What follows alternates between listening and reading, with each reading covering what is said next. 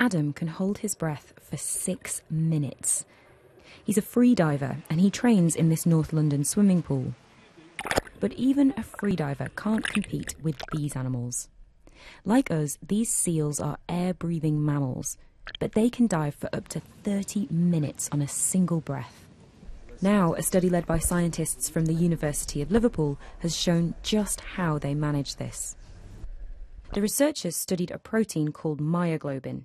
It's the oxygen-storing stuff in all mammals' muscles, including our own, but in marine mammals it has a very special structure. Like most proteins, human myoglobin is sticky, so very large quantities of it would simply clog up our muscles. But in aquatic mammals, it's evolved non-stick properties. The longer a marine mammal can hold its breath, the more non-stick its myoglobin.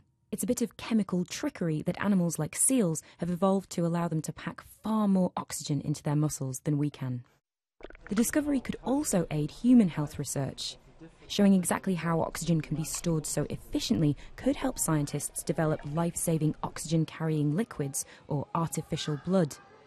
For now, the scientists have solved a mystery, discovering how these charismatic creatures achieve far more impressive aquatic feats than even the most highly trained humans.